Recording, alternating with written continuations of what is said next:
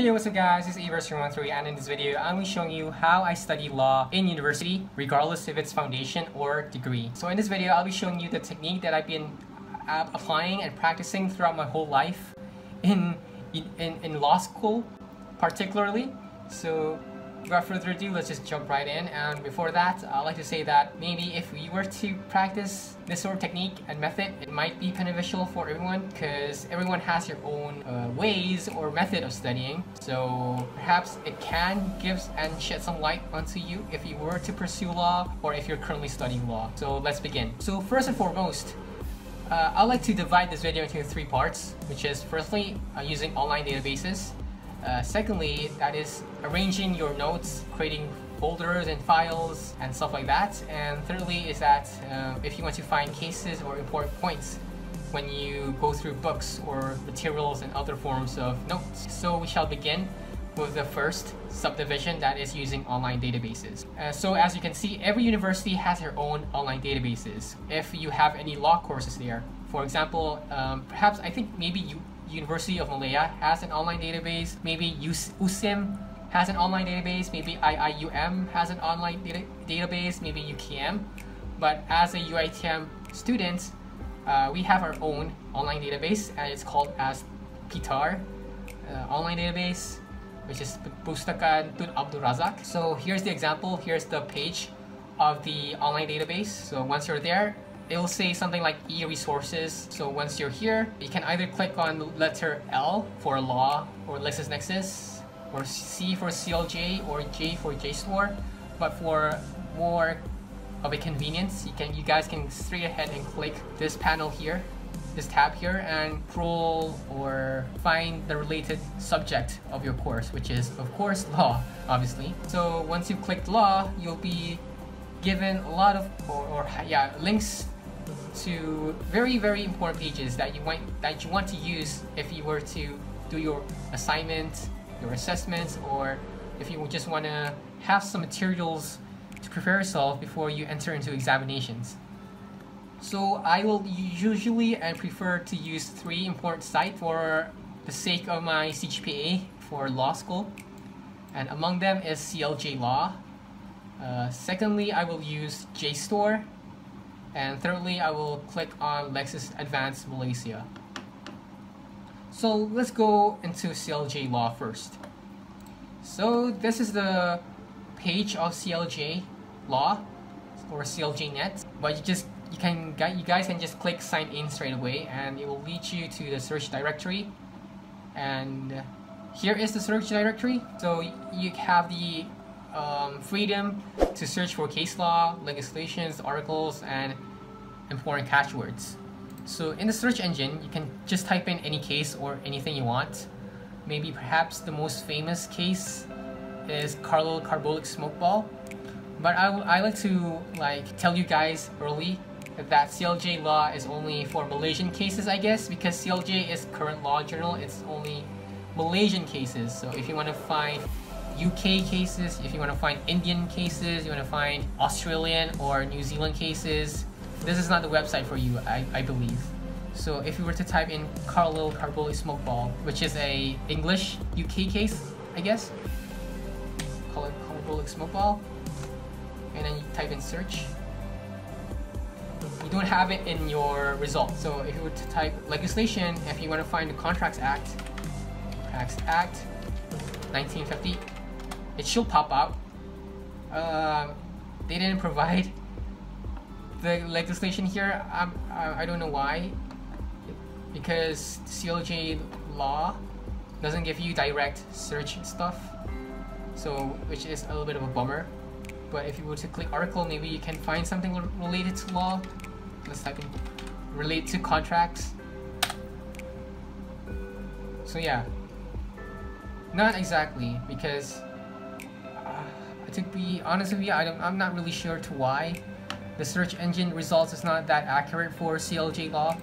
But there is always the answers, there's always the results. So you just have to keep on finding, because I always use CLJ Law, and sometimes I often get the articles and cases that I want, sometimes not. So you have to be a little bit more strategic and have a little bit of tactic when you use CLJ Law. Secondly, you guys can use JSTOR, which is where you can find so many journals and articles or books related to anything that you guys want to search for, related to your course, related to your subject, be it contracts, maybe admin law, criminal law, land law, anything like that, or even torts. So once you're on this page, you can type in just about anything that you guys want. So for example, if you're working on a torts assignment or a contracts assignment, let's say offer acceptance, you guys can type in offer and acceptance.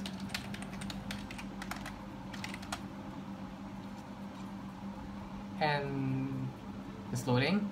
And there you go, you have the page where you guys want to search for offer and acceptance, and there's so many articles. Like, see, you have 96,000 search results, just offer and acceptance. So this is gonna be a huge boost, a huge leap for you if you want to do your assignments. And yeah, there's so many of them, and you guys can click on them, save them, cite it, and just download the whole article for your own perusal. So that is JSTOR. Let's look at one example. Maybe offer and acceptance is the first link. So yeah, here it is, the whole article, and you guys can just download it right here with a single click. Download PDF. Now we're done with JSTOR.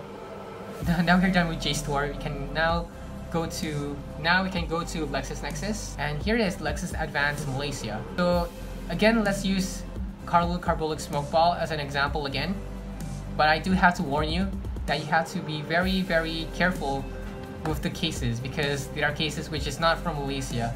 There are cases which is actually from India, which from other Commonwealth countries. So for our search right now is carbolic smoke ball. Again, it's not a Malaysian case. It's a case from the United Kingdom. So you have the Malaysian flag here, the icon for flags. So you guys click it here, and then it'll give you a lot of countries flags here.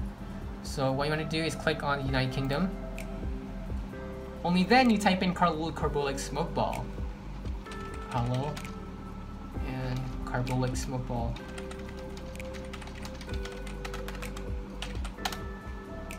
Okay, let's just wait. And here it is, their search results. And you have the case right there, carbolic smoke ball. You can click on the name, you can click on the citation, whatever you guys feel comfortable with, and it'll lead you to the case. So this is the whole case, and if you guys want to download it, there is the link on the right over here. You can download it here, or another way is that you can download it with this icon over here, download. So this is all not important. All you have to do is just click download.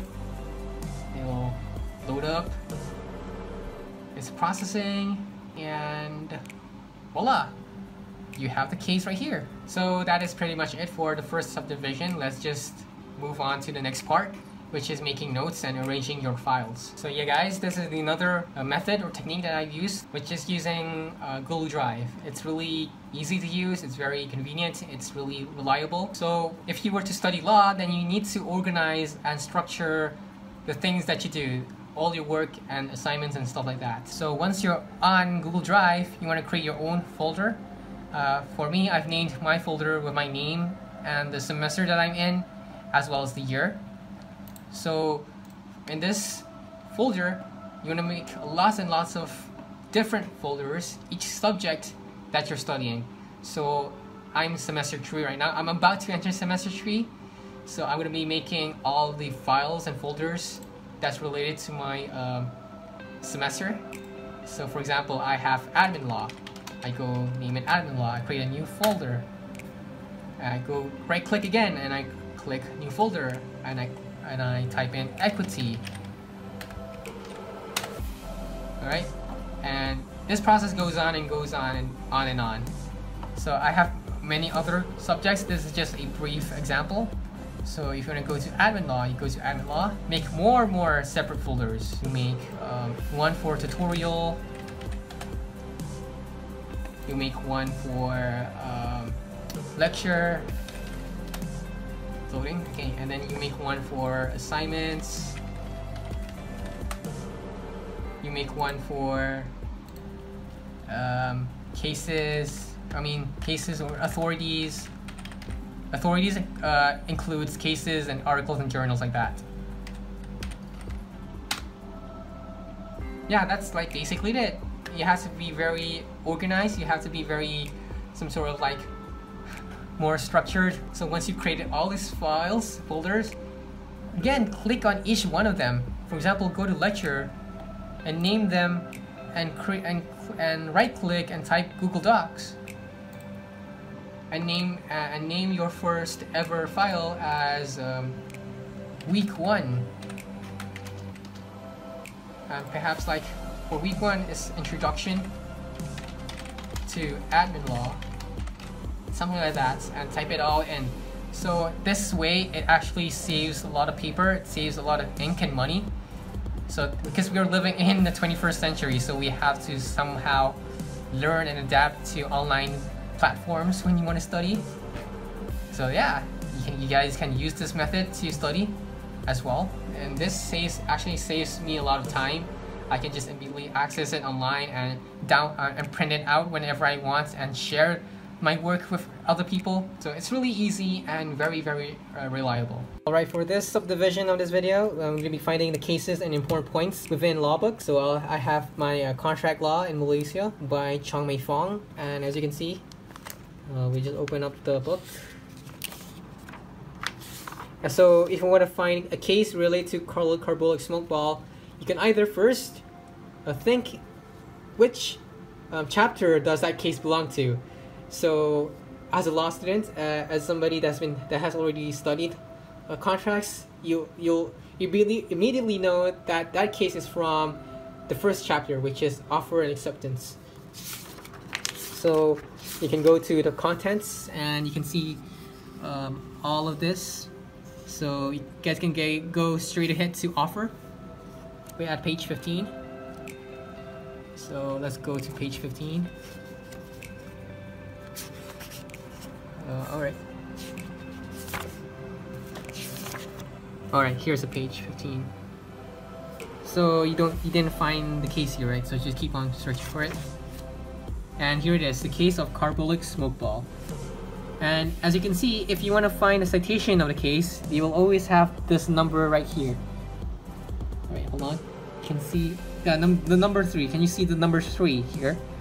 So all you have to do is go all the way down, and then you'll find the 3, and that's the citation.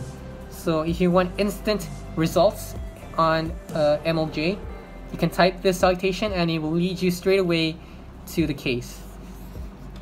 But if you don't know where the case of carbolic smoke ball is, you don't know which chapter it is eventually, you can always go to the contents again. Go to the contents, and then they will list out all the cases within the books. So you have the table of cases. So all you have to do is find the case of carbolic smoke ball within the contents. Okay, this will be, yes, and can you guys see it? Yeah, here it is, carbolic smoke ball, and you can find it on all of these pages. So it's really very useful if you want to find more elaboration of the case, not just on page 16, but you guys can find it on other pages for more reference and more elaboration and emphasis about the case. So yeah, a very useful way of finding cases. So I think that's pretty much it for today's video. I want to say thank you guys so much for spending your time here on this video and watch how to actually study for law. I have to admit that, again, this might not be applicable to everyone, but this is how I've been studying so far, and I guess it has been working out for me for a little bit. It does give some bright insights, something that's very useful, very helpful for me in my pursuits of studying, in my auspices, and in my endeavors when I'm studying law. So I guess that's pretty much it for this video. I'd like to say again, thank you guys so much for watching this video, and if you like this video, do subscribe to my channel, like and share the video with your other friends if you like. And until next time, see you guys